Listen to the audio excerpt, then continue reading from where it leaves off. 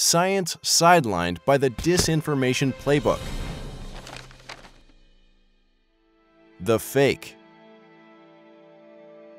Using a play we call The Fake, unscrupulous corporations try to hide the potential harm of a product behind counterfeit science.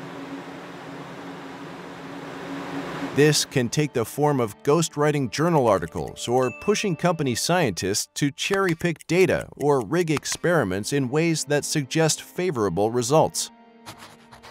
This is just one of the plays that powerful interests use to sideline science. To learn about the latest real-life example, other plays in the Disinformation Playbook, and how you can prevent science from being sidelined, go to ucsusa.org/playbook.